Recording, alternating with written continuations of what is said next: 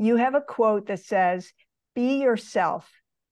Don't change because your rank changes, and to treat people the way you want to be treated. The golden rule applies regardless of whether you're in uniform or out of uniform," which is a fabulous quote.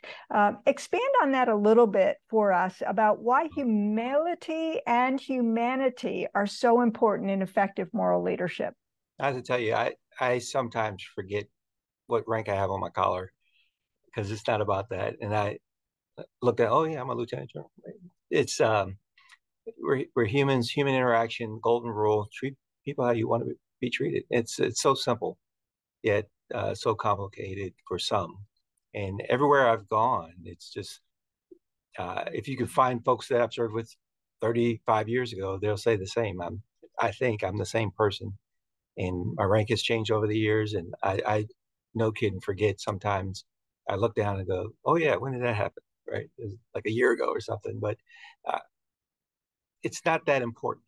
It's important in the functions of our duties, but in the broader uh, scope of humanity, these don't mean as much as how you treat someone when they walk away from you. If they felt good about the conversation, um, if they felt good about that interaction, that is way more important than giving an order or executing something.